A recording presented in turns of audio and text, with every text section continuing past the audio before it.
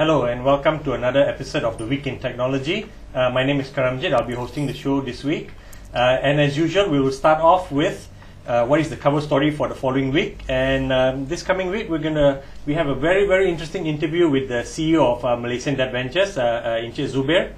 And this is what the story is going to be about. We normally start by talking about the story itself, but we are very fortunate this week that we have actually Encik Zubir himself to be our guest for the show. Zubir, welcome. Thank you. I'm sure this is not the first time you've been on TV, right? On internet TV. Not with the age. Not with the age. Okay, great. So we've got a whole bunch of questions to ask Zubir. It was a really great interview with him. The cover story was done by Doreen Leong, who's just joined the desk this week, and she already got a first cover story. And you're going to enjoy reading it. I think you're going to enjoy even more the interview with Zubir. So Zubir, let's get started and just want to get started with a big picture, a quick snapshot of the amount of money and the number of companies that MDV has helped from both the first fund and now your second fund, which is, I think, in total going to be worth 2.5 billion ringgit, right? Okay. Well, we have funded a total of 2.5 billion ringgit to 279 companies, ICT companies. And for last year alone, we have approved slightly over 1 billion ringgit. Last year, so. Yeah, with disbursements of close to 700 million. So to us, it's an achievement for MDV to be able to help ICT companies all this while. Yeah. So you said you approved 1 billion last year and the disbursements were 700 million. Yeah. So why is there a difference in that 300 million there? Most of our approvals go along with milestones and condition precedents that the customers will have to meet before the drawdowns are made. So those are the difference in frequency. I see. Okay. So that means not all the conditions were met, right, for the rest of the money? Even if they have met their condition precedents, then there are milestones. Because MDV are largely doing project financing. The project financing has got their milestones that they have to meet. So it's not like you approve 1 billion and you get 1 billion next day. No, you have to meet the milestones. Yeah, correct. Okay. So, all right. And what about with your second fund then? What's the status of that? How much has been given out? And out of $500 million which we have drawn down last year, we have approved more than 300 million of those amounts. And close to 200 has been disbursed. So, but as you know, that the second fund is for biotechnology and ICT as well. Yes. So that is a combination of two sectors now that we're funding. True. And the biotech sector is what portion of that 300 million so far? Initially, we targeted for 200 million on biotech and 300 on ICT. We realized that we have exceeded the target for biotechnology. We have approved more than 200 million of deals for biotechnology last year. Okay. On the surface of that looks a bit surprising because we don't have an established and strong biotech industry in the country, right? And yet you've had so many deals coming to you. So, what do you read into that? Is it because, as expected, the banks, are not interested and don't understand this sector, or when we first we have underestimated what we have in Malaysia in terms of biotech too? Well, when we first initiated the move to fund biotech, we already knew that there are deals coming in. And so when we launched biotech last year, the deals are really coming in to MDV. And much to our surprise, most of the deals are more so on industrial bio rather than healthcare, agribio or other areas.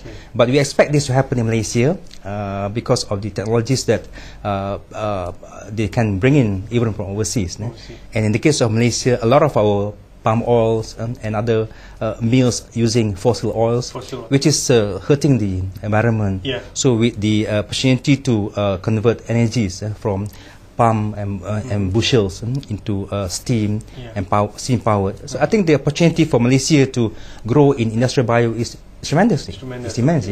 Oh, so industrial biotech is where you're using a discarded material, right, and converting that into energy, right? Yes, and many more uses here. Biomass or they call it waste to wealth. Oils, Okay. Or waste to wealth. Waste to wealth. I hear that all the time. Okay, now I finally know what waste to oil means, readers. Waste to wealth. Or viewers, waste to wealth. Okay, now I know what that phrase means.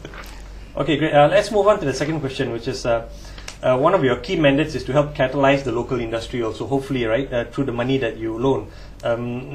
What has been the best example of this happening, and how are you trying to get more successes, such as this?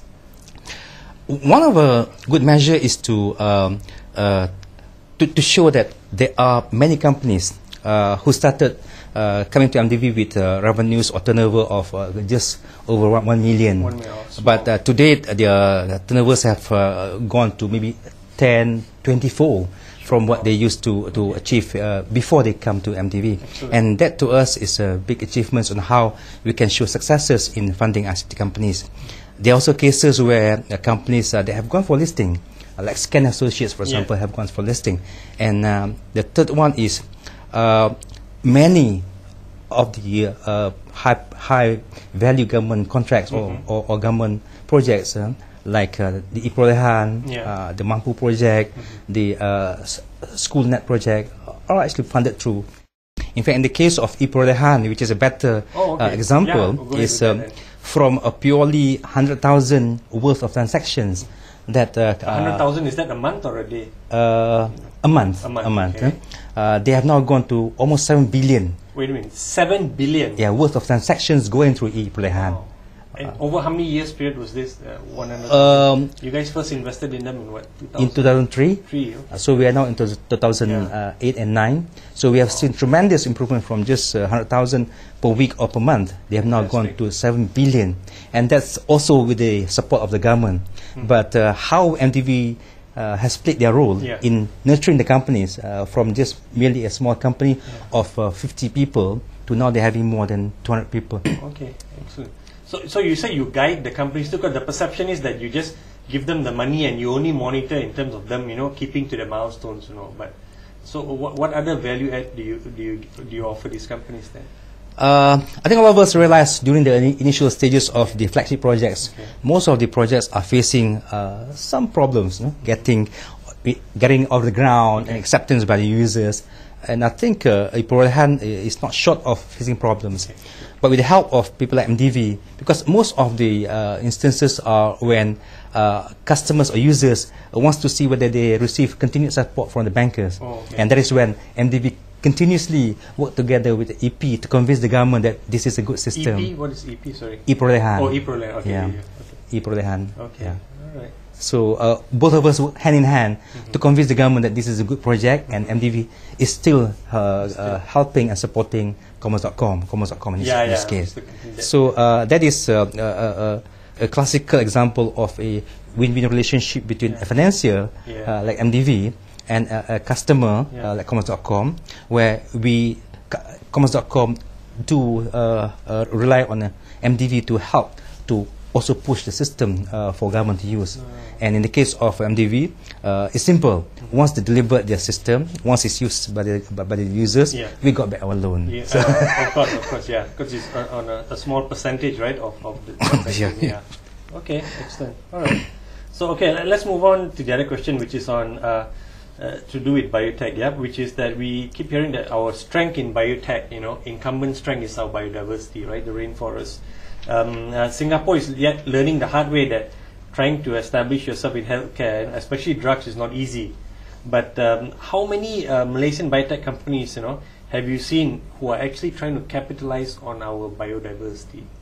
Well, through my discussions with biotech companies, we do see several companies who are actually involved in biotechnology. I mean, trying to utilize the richness in the country's biodiversity.